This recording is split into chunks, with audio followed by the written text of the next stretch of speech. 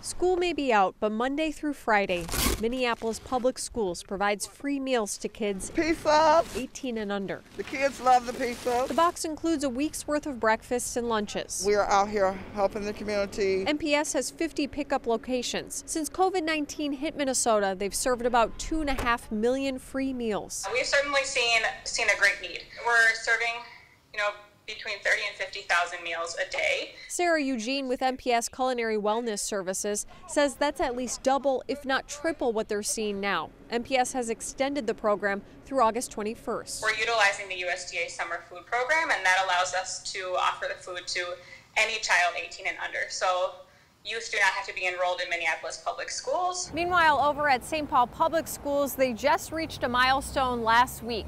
Since mid-March, they've served more than 5 million meals. Last year, we served 300,000 meals, total for the whole summer.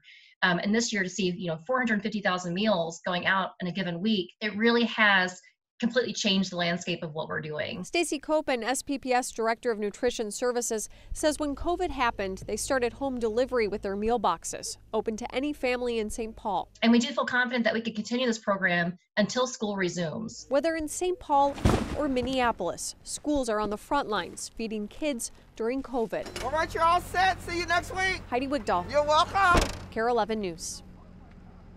If you're interested and eligible for either of those programs, we have more information at KARE11.com.